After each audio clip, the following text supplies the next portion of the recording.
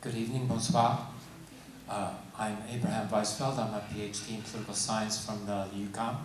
I'm filling in this evening actually for the candidate who is registered in your riding, Melissa Kate Wheeler. And I'd like to speak for her and for the Green Party to say that Canada has traditionally been a resource extraction economy, period. That's not very ambitious. And the worst example of this is the exploitation of the tar sands, which is projected to be pumped through a pipeline, as well as the trains and the boats, that are being pushed through Quebec for no good reason. These exports to Europe have nothing to do with the needs of Quebecois people or Canadians in general. And even the tax revenue on that is half the tax revenue charged by Saudi Arabia on the oil exports there. It's a bit of a ridiculous situation, and of course it is destroying the atmosphere of our planet. The other political parties have to realize and come to the realization that the atmosphere does not respect boundaries. The atmosphere is a common attribute of our planet, and we have to respect the whole world and not just what are considered to be Canadian interests, because Canadian interests are international interests at the same time.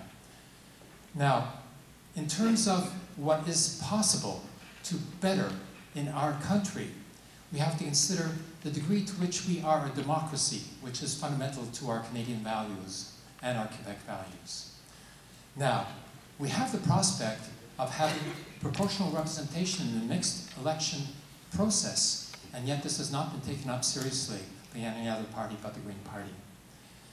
And further, we have to consider what the role of Canada is going to be internationally. Is it, tagging along into another war after another war after another war? Or are we going to retain our status as a peacekeeping nation? And I'm sure that this is something that Mr. Garneau knows something 15 about seconds. as a former military person. So the importance of the Green Party is something to consider as well. Now, we know we're going to have a minority government, and the Green Party, in certain issues, is going to have a balance of power. Balance of power means that the Green Party can be as important as any other party. I'd like to take that into consideration, considering the issues that I've raised, and those are the issues in which we may very well have a deciding vote. Thank